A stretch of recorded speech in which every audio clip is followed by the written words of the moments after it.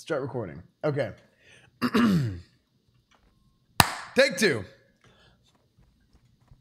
What's up, guys? Esfand here. I'm doing a video. I'm here in STV in a little bit higher level area, a little bit north of the Gurubashi Arena. And I'm running around with a fishing pole. As you can see, I'm running around with a big iron fishing pole. And the reason why I'm running around with a fishing pole is because it seems like somebody over at the Classic WoW Subreddit, this was Redrark. Redrark found out about, found out or whatever. He tested and he was swinging his big iron fishing pole. He was swinging his fishing pole on higher level mobs. And he found out that it was actually factoring in his fishing skill instead of his weapon skill, right? Because fishing poles don't have, they're not really a weapon type, right? It is a weapon type, but the weapon type, I guess, uses fishing instead of like two-handed maces or something like that, for example. So it's like, okay, cool. Who cares? What does this mean? Well, what this means is that you can attack higher level mobs and it takes your weapon skill into account for that level. So at level 30, where we're capped at in the beta, we have 150 weapon skill, 155 for two-handed maces if you're human, right? Two-handed maces and swords, you have 5 bonus. So two-handed and one-handed, actually. But yeah, you guys know what I'm talking about. So yeah, that's what's going on here. And if you guys saw, Asmongold and I did a SM Armory. We've done an SM Cathedral with 5 level 30s.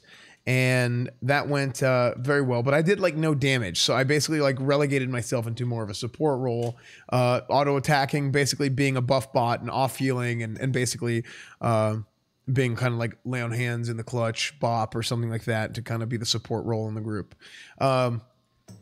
What we've been thinking about doing is I was like, okay, let's actually like test this out and see if this works. So I've been spending the last couple of days leveling up my fishing and I've got it to 175 at this point. My pole has plus 20 and then I can also put a bobble on it to give it plus 75, right? Or even I can use the aqua dynamic, whatever meme for a bonus 100 skill if I want to. Effectively, this puts my skill at well over the level of mobs that we're fighting. What does this mean? This means that if this works properly, then I'll be able to DPS and actually like attack the mob and do a little bit more decent damage if we try to attempt a Razorfen Downs or an Oldaman, which is kind of what we have on the table right now. That's kind of what we're looking at doing, hopefully to be able to do RFD or Oldaman with all level 30s, which is going to be insanely difficult. I don't even know if we're going to be able to pull it off, but we would like to attempt it, right? So we're looking to like min-max every little thing that we possibly can. And it seems as if this is actually going to work. So for example, I'm going to go in with my rock pulverizer right now. Two-handed maces, 155. My rock pulverizer does more weapon, more character screen, info screen weapon damage, right? Top end weapon damage is 232, for example. If I go and I fight this level 38 Stranglethorn Tigress, I Blessing of Might, parry, nice.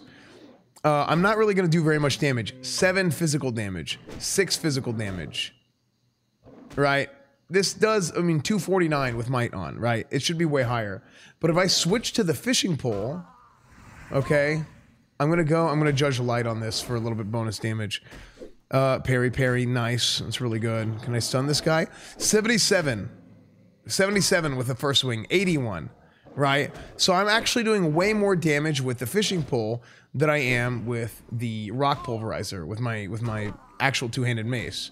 So, okay, interesting. That's awesome, right? Now here's the thing, specifically to Paladins, why this makes it really good.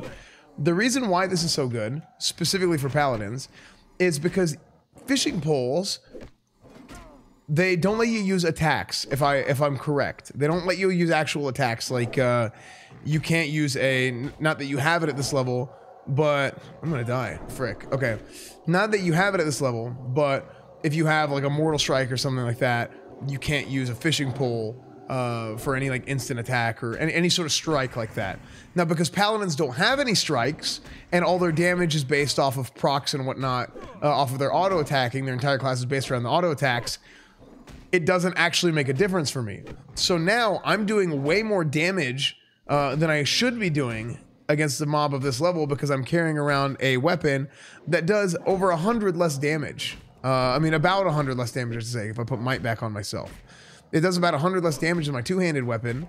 And here I am soloing like a level 38 mob at level 30 as a paladin, which is kind of crazy. If I like to judge light and use light. The reason for this is, you know, I could maybe use Crusader and get more DPS out of it.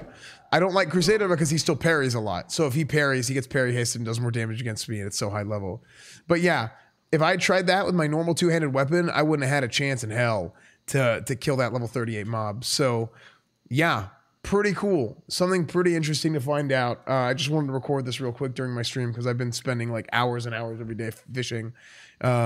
But yeah, I'm going to throw this up on YouTube. So if you guys want to check out my streams, twitch.tv/SfandTV, twitter.com/SfandTV, Instagram, SfandTV, Discord, GG, get involved in the community, Discord, SfandTV, everything is SfandTV. So guys, if you like this kind of content, if you want to see more classic WoW content, make sure you sub to my YouTube channel, like the video, leave a comment. All that stuff actually does help me out.